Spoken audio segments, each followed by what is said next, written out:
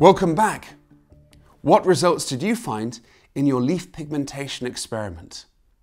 After I set up my experiment 2 weeks ago, I also ran 2 red types of leaves to see if we'd get different pigments resulting from those 2 tests. And these are the results. As you can see, the pigments in the leaves have drifted up the filter paper as the solution has been absorbed and the molecules have filtered out. This is called a chromatogram.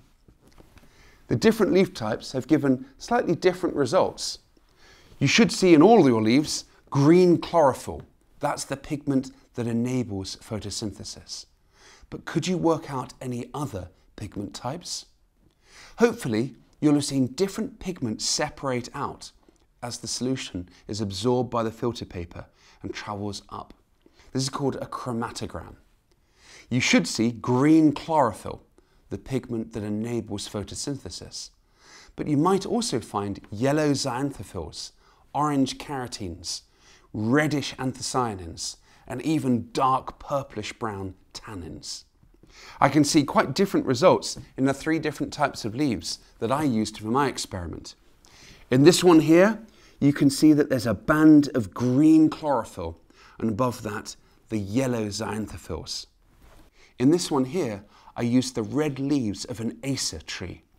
As you can see, we've got a green band at the bottom, then the orange carotenes, then the red anthocyanins above. The red anthocyanins are thought to serve as a form of protection against certain light wavelengths.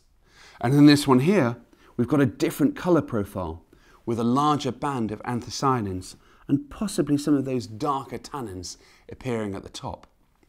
Tannin is used by plants because it has a bitter taste, and it's thought to deter herbivores that would otherwise eat the leaves.